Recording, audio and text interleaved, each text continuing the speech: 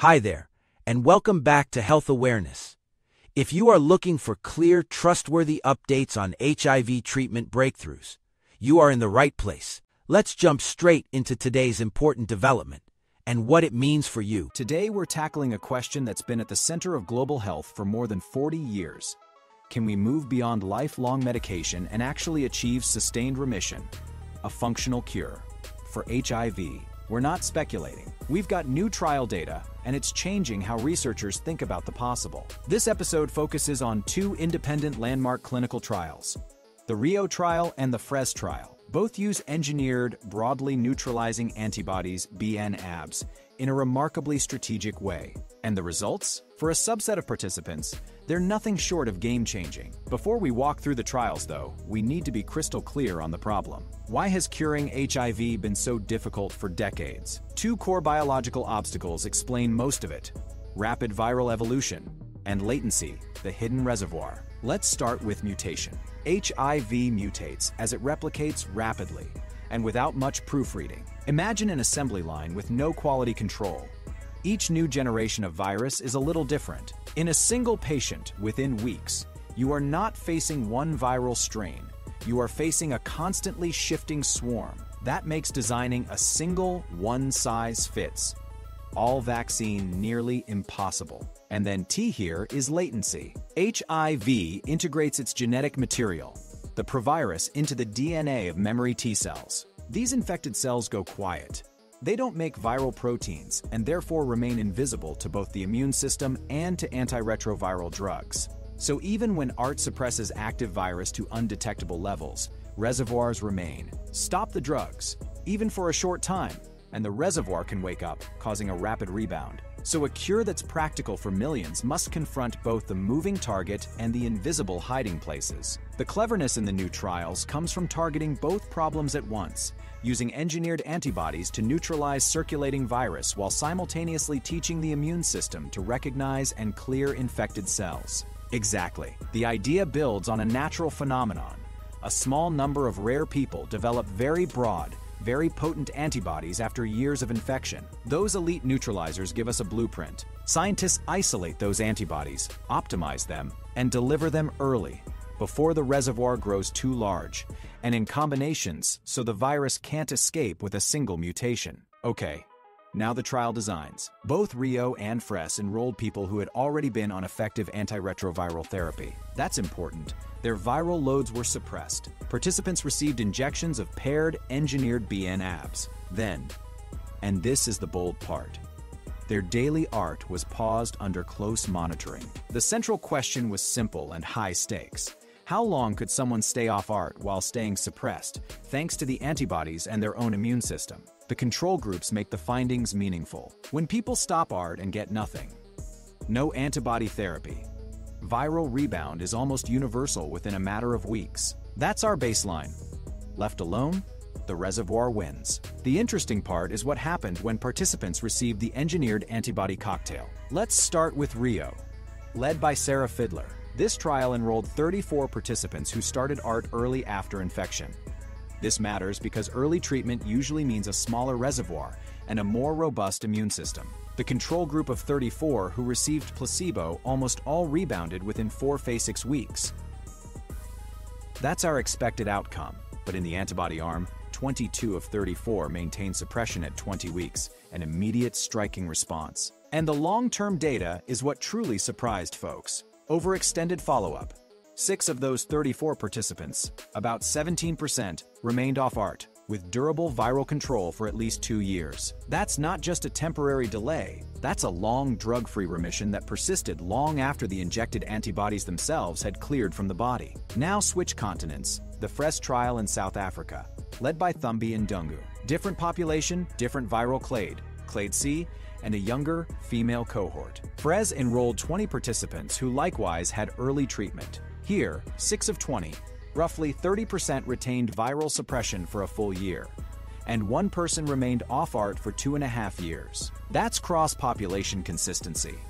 That's hard to ignore. Those percentages, 17% and 30%, are not universal cures. But for the individuals who achieved long-term remission, something fundamental changed. The data suggests the antibodies didn't simply suppress the virus while they were present. Instead, they appear to have trained the immune system, particularly CD8 plus T cells, to identify and eliminate infected cells more effectively. In short, the antibodies acted less like a drug and more like a temporary targeted coach for the immune system. Let's dig into the mechanism. These engineered antibodies do three key things. First, they neutralize free virus, preventing new cells from being infected. Second, their Fc tails recruit immune effector mechanisms like antibody-dependent cellular cytotoxicity, ADCC, essentially flagging infected cells for destruction. And third, and most intriguing, they may provide a vaccinal effect, forming antibody-virus complexes that stimulate durable T-cell responses. In animal models, when CD8 plus T cells are removed, bNAb-mediated control collapses, which suggests T cells are central to sustained suppression. A key innovation: the trials used paired antibodies, two potent bNAbs that bind different conserved sites on the virus. Why is that crucial? Because if the virus can escape one antibody with a single mutation, it's still vulnerable to the second. Resistance then requires multiple simultaneous mutations, exponentially harder. So the combination strategy raises the evolutionary barrier for escape. Another engineering breakthrough is half-life extension. Scientists modify the Fc region to enhance binding to the FcRn recycling receptor. The antibodies stay in circulation much longer, sometimes months from a single injection. That gives the immune system a sustained window to learn, adapt, and build memory. But not everyone benefited. Why? Several likely factors explain the difference between responders and non-responders. First, reservoir size. Those treated early tend to have smaller, less diverse reservoirs. Second, pre-existing viral sensitivity. Some participants' viruses were fully susceptible to the cocktail, others less so. Third, immune health. Exhaustion versus readiness. These variables matter a lot. We should also acknowledge the human reality. In the FRES trial, 2 participants who were successfully controlling the virus eventually chose to go back on ART. Why? Because monitoring and uncertainty carry a psychological toll. For some, the guaranteed safety and low anxiety of a daily pill is preferable to living with the unknowns of an experimental remission. The science can be transformative, but the lived experience also shapes treatment choices. Let's talk about strategic next steps. Both research teams are expanding. RIIO is testing whether a deliberate short rebound before antibody infusion, a controlled, monitored immune rehearsal, might strengthen immune memory. FRES is planning larger trials that include chronically infected patients, and other groups are adding TLR agonists or vaccine components to amplify the vaccine. Like effect, why might a short, controlled rebound help? The immune system learns from exposure. If you let a small, safely controlled amount of virus reappear, that antigen exposure can serve as real training data for T cells. Combined with antibodies that flag infected cells, the immune system might generate a more potent, durable response than it would with antibody alone. But that strategy is risky and requires exquisite monitoring. It's a trade-off: better immune education, but with increased potential for harm if viral levels get too high. Trials will have to balance those factors carefully.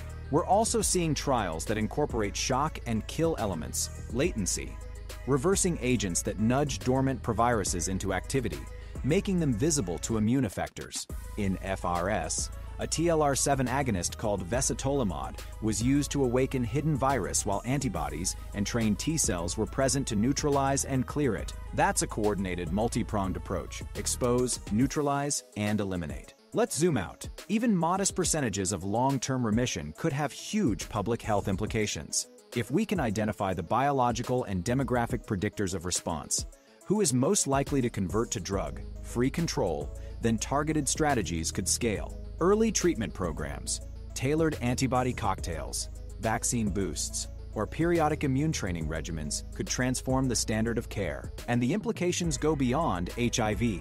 If we can teach the immune system to control a virus that mutates fast and hides deep, that suggests a new paradigm for chronic infectious diseases: hepatitis B, latent tuberculosis, certain viral reservoirs.